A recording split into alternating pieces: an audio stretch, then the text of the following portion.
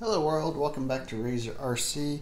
Doing another video on the Redcat Racing Piranha. I'm basically going to be removing the differential and then taking a look at that and seeing if I can improve the diff action a little bit. So one thing about this vehicle is that it's basically got an open diff. The wheels just spin like super easily, so that kind of reduces traction. Doesn't get you as much traction in the corners as you need. It kind of tends to lock up one wheel and the other one just kind of spin and not really move freely. So I'm going to take a look at that and see if we can't improve that somehow. So this is kind of a disassembly video.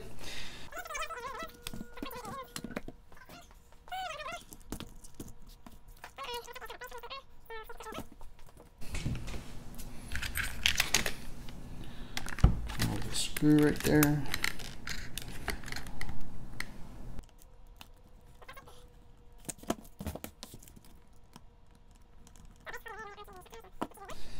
Should remove that.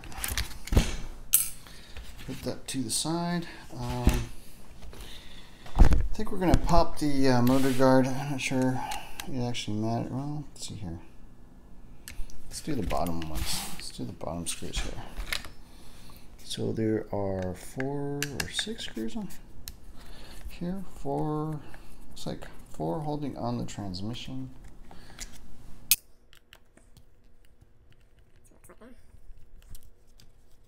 So just sort of self-tapping screws. So just have a part tray here so you keep all the screws together. Then there's 2 here for the motor guard.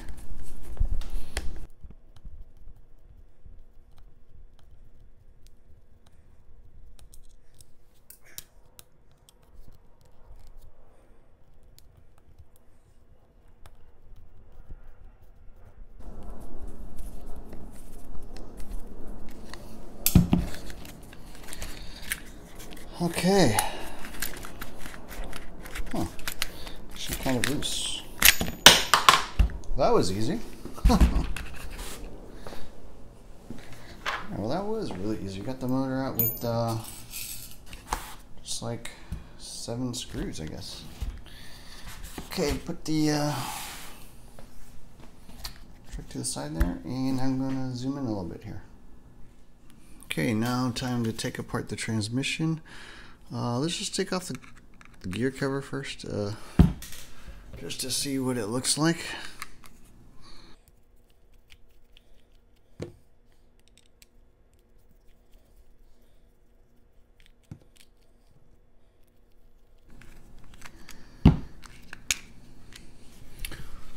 Okay, so as you can see, there's a spur and pinion. No slipper on this guy. Then I think we'll just remove the top of the motor guard. Yeah, you're gonna have to remove this. Pretty sure.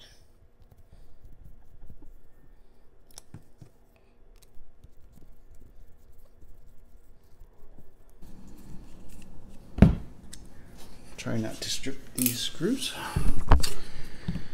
Alrighty. Looks like it's just held on with some screws here on the back. So let's remove that. So you got one Phillips head for some reason. For some reason, one is a Phillips head, the rest are not. Phillips head goes on the front, and then it looks like some 2.5 mil. Yep, 2.5 mil. Screws for the rest.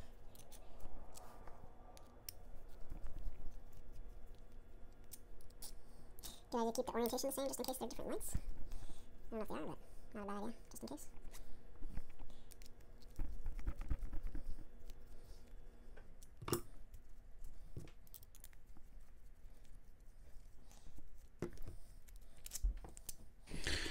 Okay, so those 4 are the, and then that's the transmission. It seems like the motor mount is, oh, okay. So that also holds on the motor mount apparently. Okay. Pull the diff out.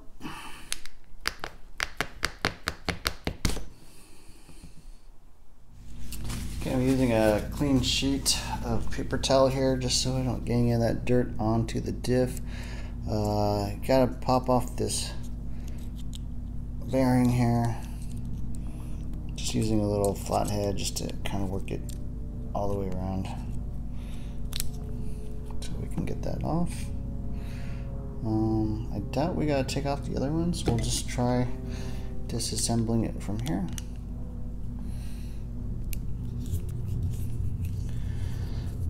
So there are two diff halves with 4 little Phillips head screws holding them on.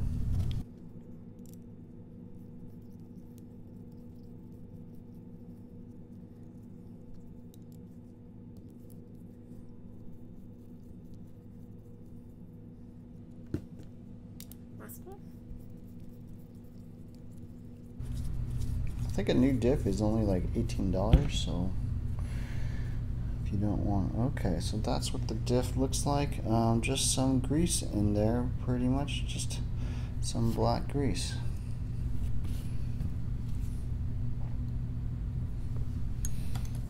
See if we can't pull those out. Or just some clear grease, actually. So I am curious whether this is sealed. Oh yeah, it does actually have a rubber gasket, so I'm curious if this is a fully sealed differential.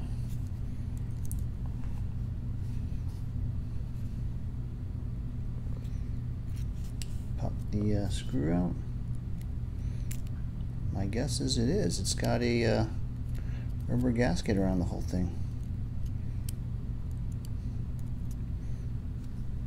Yep, there you go. There's actually a black O-ring in there. So this is a fully sealed gear differential. Pretty nice.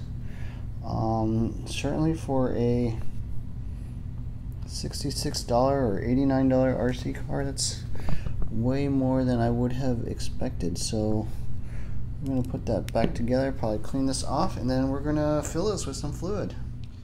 Okay, I just kind of cleaned all the grease off, just wiped it down with the paper towel, nothing too crazy here. You could use some motor cleaner or motor spray, that kind of thing. Simple green would also work, but I'm a bit lazy and not going to spend too much time on this stuff. Just kind of putting everything back in here. And so it seemed like I was missing one shim on one of these. Hopefully that doesn't actually matter. That looked like just a manufacturing thing. One of these little spider gears did not have a shim on it, so hopefully that doesn't matter. I'm going to fill it up with some 10K diff fluid. I have no idea what the correct fluid is, but 10K is probably a good place to start. And then yeah, you just fill it up. Oops. The stuff actually is pretty thick.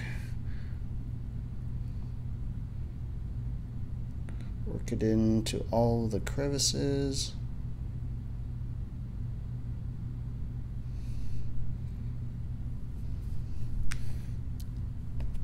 Turn it a little bit.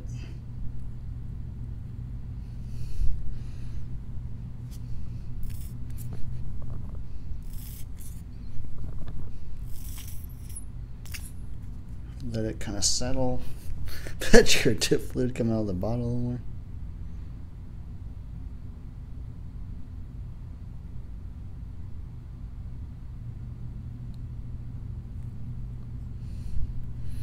Okay, we're going to let that settle for a little bit.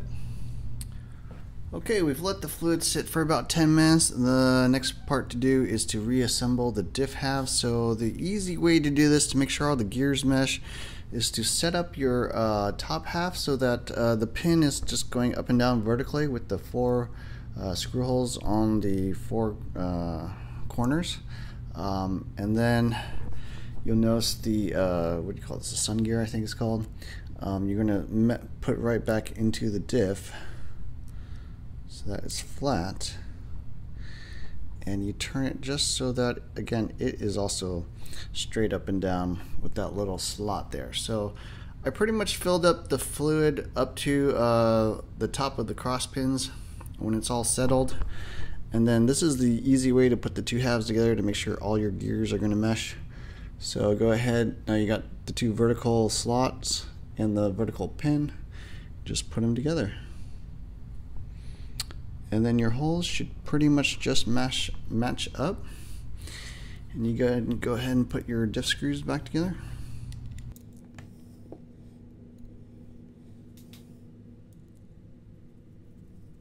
And you want to be holding the diff by the gear, or the housing, not the top, so that there's no torque being applied to the top half. It's just lying there with the screws getting put back in. And you obviously do not tighten them all the way. You just put them down about where it's starting to set, so that it's not actually seated yet. It's not actually pressing against the rubber gasket. You just have it resting there.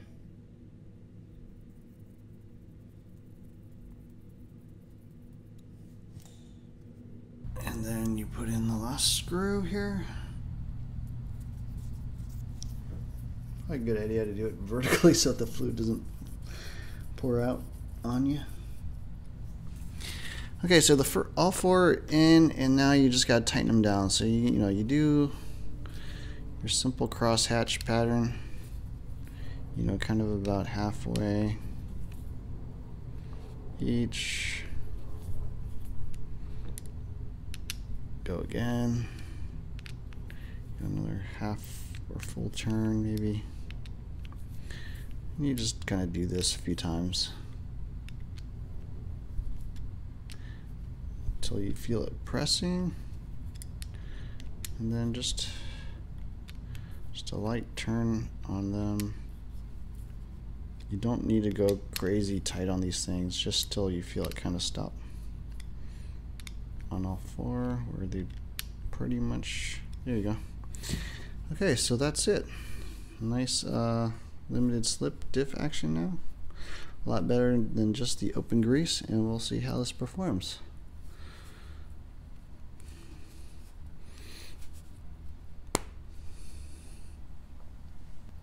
Time to put the diff back together, so I believe it's this way. You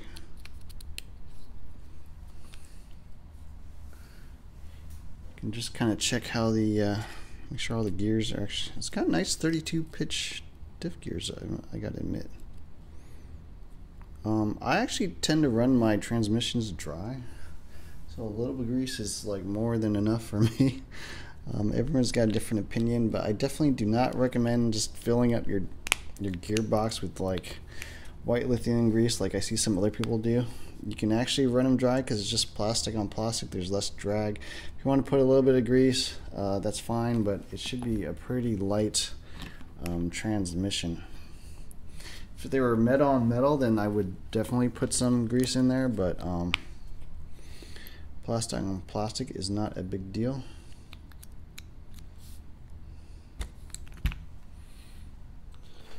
Okay, now when you're putting the screws back on the transmission, not a bad idea to put a little bit of Loctite on the screw holes that are on the motor mounts. So I just put a little dab in each hole.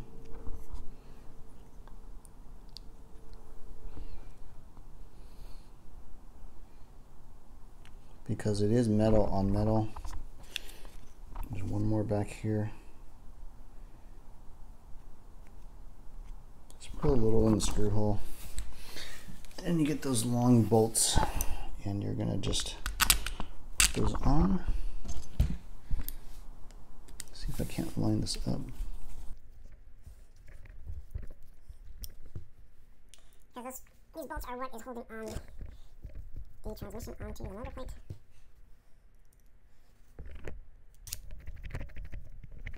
And you don't need to go crazy tight on these. Just when it stops, it's done. And something I like to do, put the last one in. So that was the fifth screw. I think that's the whole transmission case. As soon as it stops, you stop. Something that's not a bad idea to do is to pop the pinion and just spin this. Wow, there's a lot of resistance. So this thing should spin pretty freely. It does not, so see if we can't get that a little better.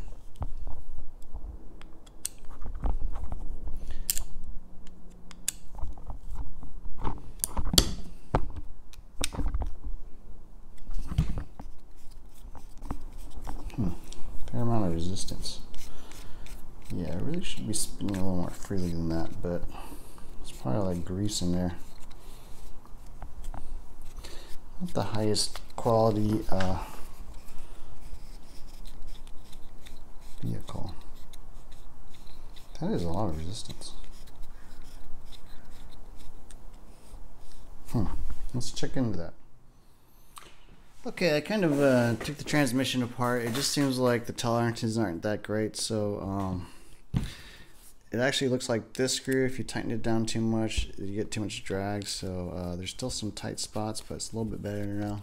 It's actually spinning. And then the other thing I'm going to do is going to remove this self-tapping screw and put in another cap head screw just so it matches the rest. So at least I'm using the same screws on all the transmission pieces.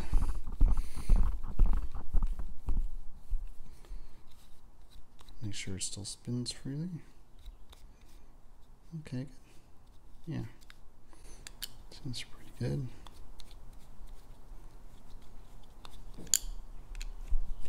So you don't want to tighten it so that there's too much drag like this top one. Seems like these two, if they're tightening down a little too much, then it starts dragging. So those are the ones to watch out for on my transmission. Your transmission may be different. And so yeah, let's just put this thing back together. Assembly is reverse of disassembly, of course. Okay, we got the truck all buttoned up and put back together. So let me just kind of show you what it looks like now with the limited slip differential. Kind of does about a half turn when you flick it, which is pretty much perfect. So I'd say 10K, maybe 15K if you want a little more traction, but that works a heck of a lot better than the stock open differential with just some just some grease in there. So anyways, I was pleasantly surprised. Gear differential is a fully metal gear differential. It's sealed, so you should be able to add some fluid and get some better traction that way. So anyways, thanks for watching. Please like, subscribe to my channel as always. Hope you enjoyed this video, and look for more videos soon. Thanks, bye.